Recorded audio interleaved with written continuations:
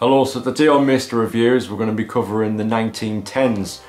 Now, I think it would be a good idea to get my phone out here because again, I IMDb checked films that came out in those times, and it would be just interesting to see which ones were around back then.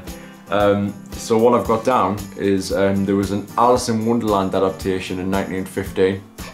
I'm not sure in terms of the timeline of the Disney film, where that lines up, but I think that'd be interesting to see in live action.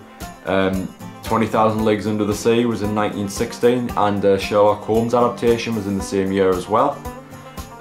We had a Cleopatra in 1917. I think I've heard of that one before. And the year, not the film in the year, not 1917. That's actually very, very good. I could talk all day about that one. Sam Mendes, genius for that. And yes, I've also seen Tarzan of the Apes in 1918.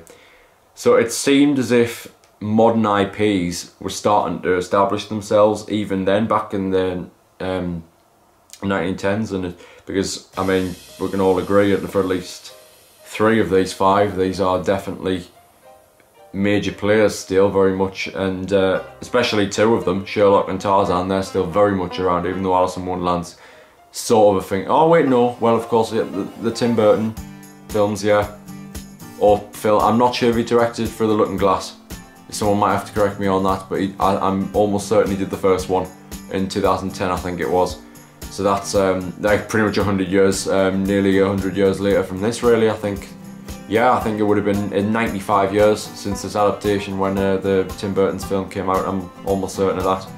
But yeah, it's interesting to know, really. So IPs were already establishing themselves even back then. So next time I'll be covering the 1920s, and I'll see you all later. Goodbye.